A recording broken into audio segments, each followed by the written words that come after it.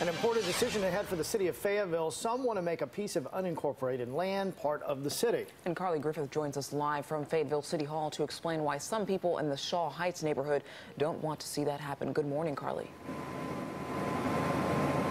Good morning, Beershell and Russ. Now, the debate was actually spurred by a House bill in the General Assembly that would annex Shaw Heights into the city. And tonight, City Council is supposed to decide on whether or not they support that move.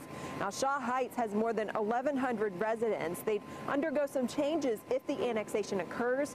Fayetteville Mayor Nat Robertson says each resident would pay at least $5,000 for sewer connection, but it would also mean more police and fire protection and more accountability for property owners, which gets some residents behind the move.